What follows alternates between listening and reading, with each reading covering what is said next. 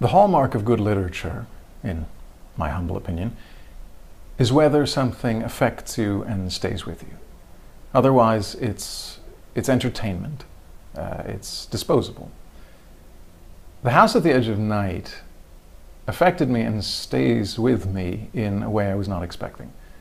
I knew it was going to be a good book, I knew it was going to be well written, I knew it was going to have an interesting story, but I didn't know that the characters were going to get inside of me and show me things about my own life. And from a circumstantial standpoint, you wonder how that's possible, because it's this multi-generational tale about this family in this house on this island in Italy. It spans most of the 20th century.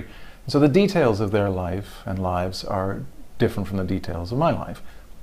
But somehow their loves and their hopes and their tragedies and disappointments and longings and desires and all of these things felt very much like mine. And that, as I say, is the hallmark of great literature. So I hope people will give it a listen and discover what I discovered. It's a little gem. It's sort of this undiscovered, and I hope will be discovered, gem. And I think people will discover a lot about themselves through it. So it's really worth a listen.